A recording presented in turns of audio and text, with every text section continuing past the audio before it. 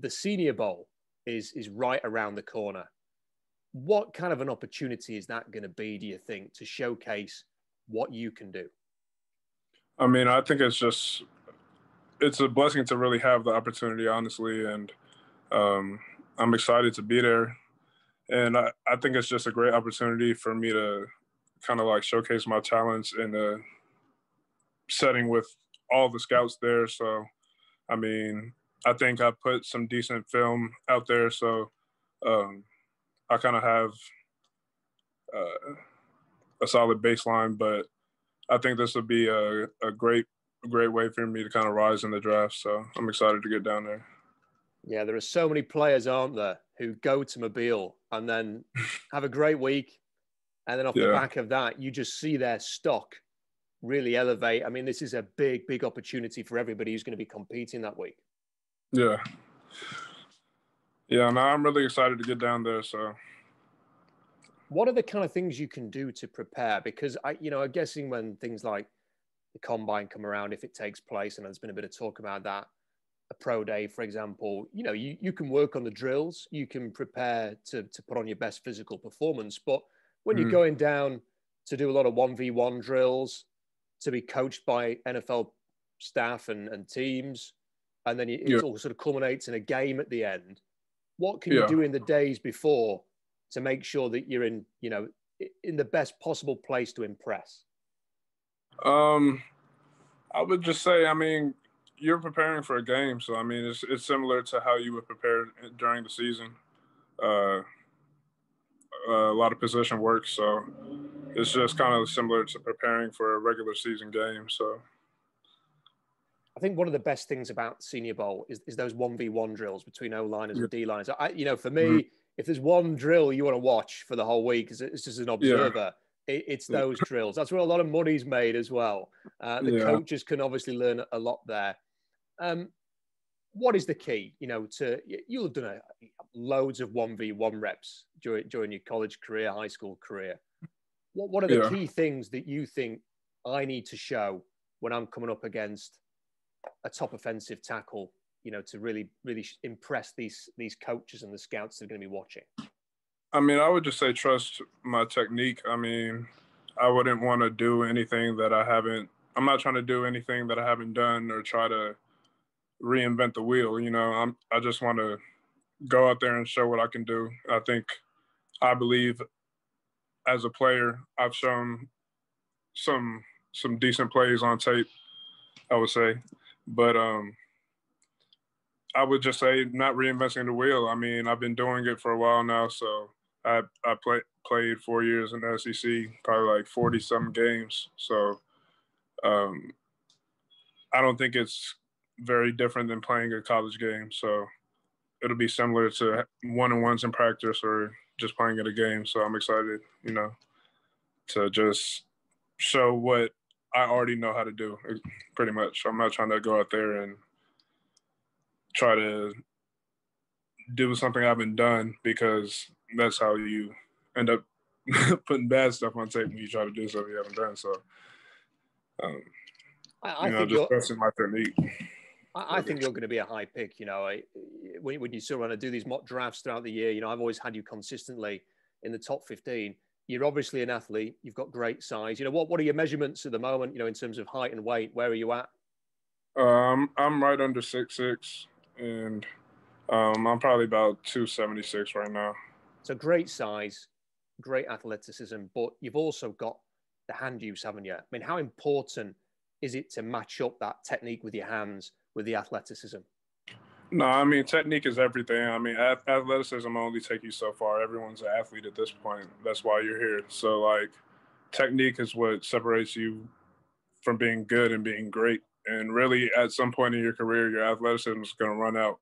But what's going to keep you around is how smart of a football player you are and how much technique you have. So that's kind of what I've been taught from my coaches in college and prior. But, like, that's basically, I would just say, like, back once again talking about technique, like, that's And how versatile do you think you could be when you sort of look at your placing in the NFL? Are we talking edge, 5 technique? Could you play inside as well? You know, how do you see your role?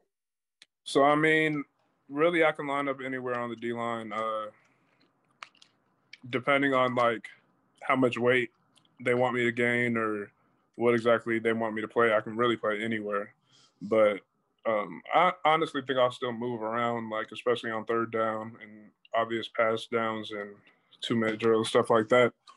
I definitely think I'll move around just because I add like size and also athleticism in the positions you usually wouldn't have it. So definitely in college, that's what I did in college. Wherever I was needed, I would play. I might play a game and play every technique on the D line. I probably did in some games actually, but I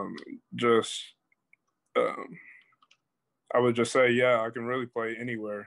So it depends where I go and what the team wants me to do. But whatever the team needs me to do, that's what I'm gonna do. So, I mean, right now at my weight, I think I'm more size for a 5 tech, you know, right around there, edge, whatever it is. But I definitely can get down to 3 tech depending on how much weight they want me to gain and when. Because I've never really had trouble gaining weight, losing weight, so shouldn't be a problem. So, are there any players currently in the league who you've tried to model your game on, or you've thought, you know what, he's got a similar frame to me.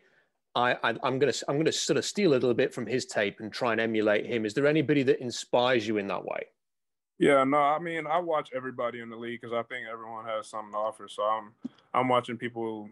Obviously, I know the guys who I'm watching with my body type, but I watch those, and then I watch other people like that have other size body types that are using different techniques because you never know what's going to work for you. But definitely around my body size, I would say like I watch like guys with long arms, definitely like Eric Armstead, like DeForest Buckner, Chandler Jones, DeMarcus Lawrence, like, and then even older guys like Jason Taylor, like,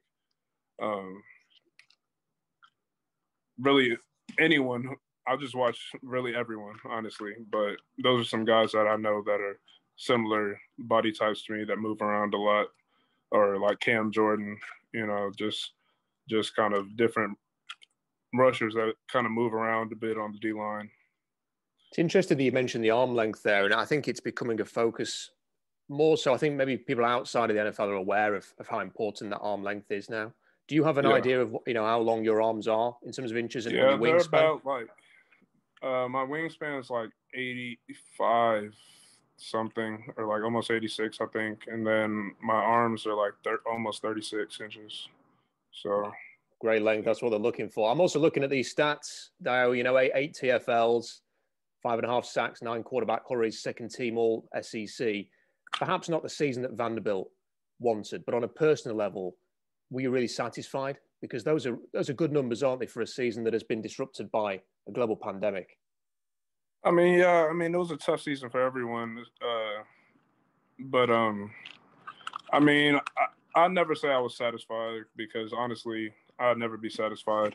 But I definitely feel like I left stuff on the table, but it is what it is. I think I put myself in a solid position as of right now. And I personally know the type of player I am, and I think I haven't even like put my best stuff on tape, not even close to it. So like,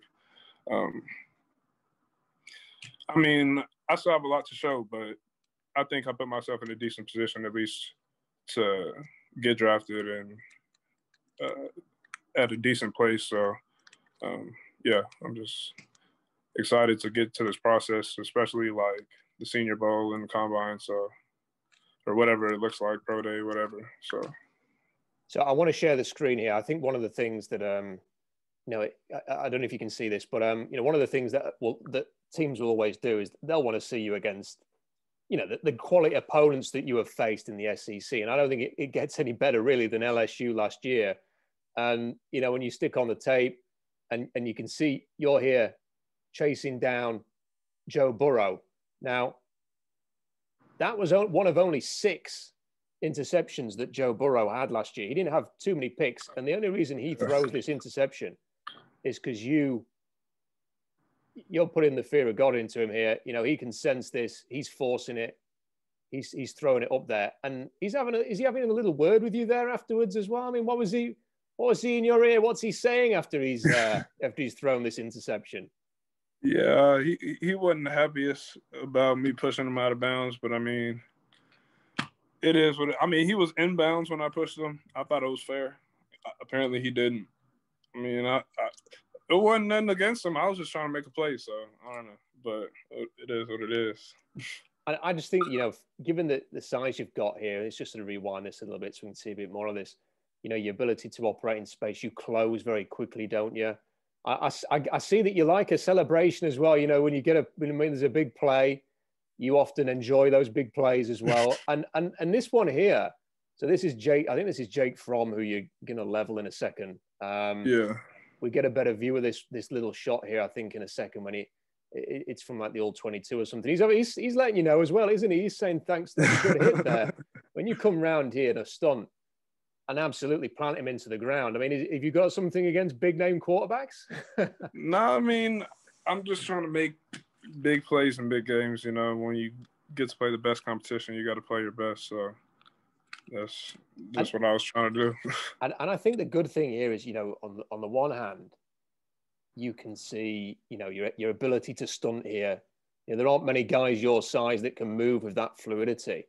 But then on this one here, you're coming off the edge. The way that you dip around that tackle, and here we've got it here. I mean, that's some Von Miller stuff there, isn't it? I mean, that for a guy who is, you're saying what, about 275. I mean, it's not usual, is it, for a guy with that size to be able to dip and bend around the arc like that? I mean, is that something that you're going to bring as well when you get to the next level?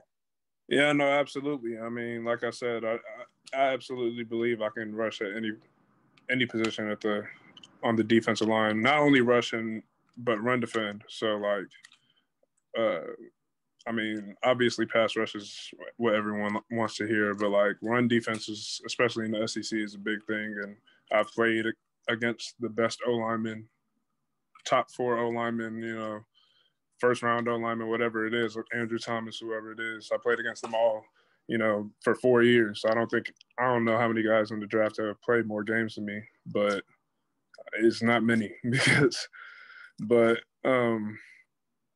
yeah, like I said, it's just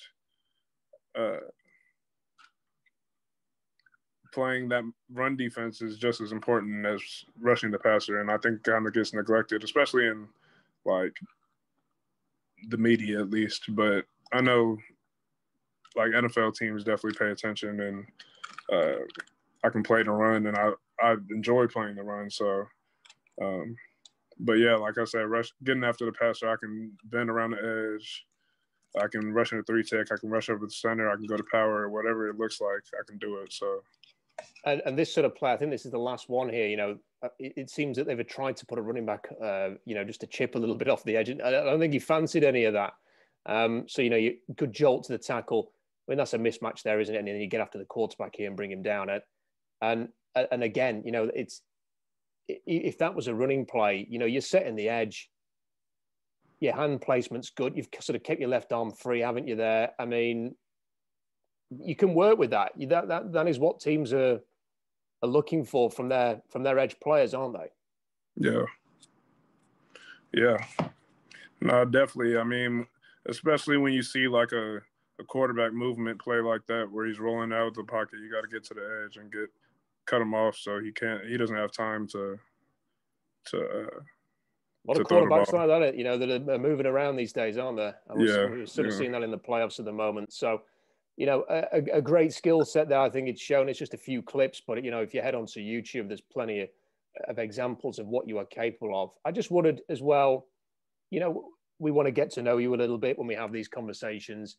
You were telling me just before we started that your dad's from Liverpool, which I think is amazing. As a British guy myself, I'm instantly going to have to root for you for the rest of your career now. But what do you like to do? What do you get up to in your free time when it's not football? What are your interests? What do you get up to?